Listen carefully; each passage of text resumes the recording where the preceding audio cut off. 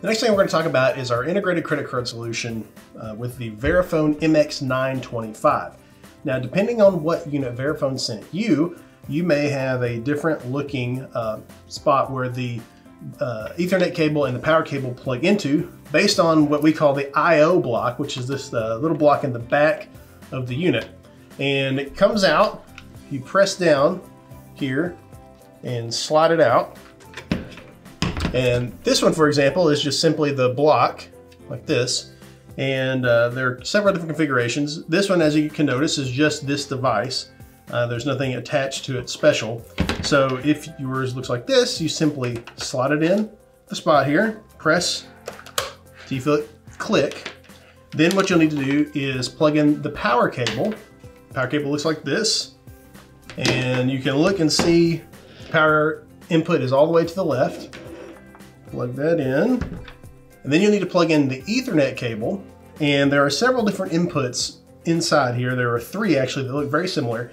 The Ethernet port is the one closest to the power supply. So you need to take your Ethernet cable, plug that in here, and then plug this into the Ethernet cable into a switch nearby.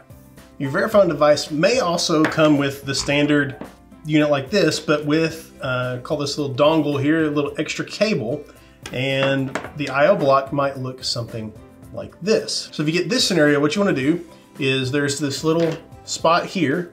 It kind of looks like a razor blade. It says this slides out. So you'll slide this out like that. Take this end of this device, hook it in here like this. And you'll feel it click in.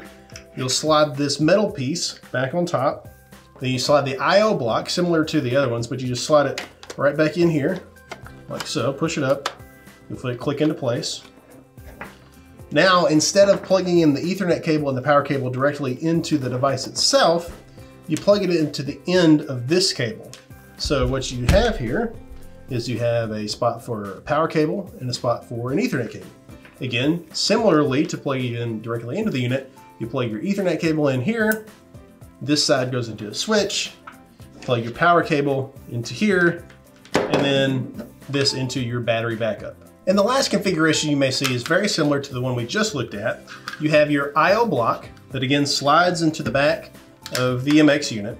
And instead of, again, directly plugging into the device itself, it also has a long cable with this sort of stick at the end.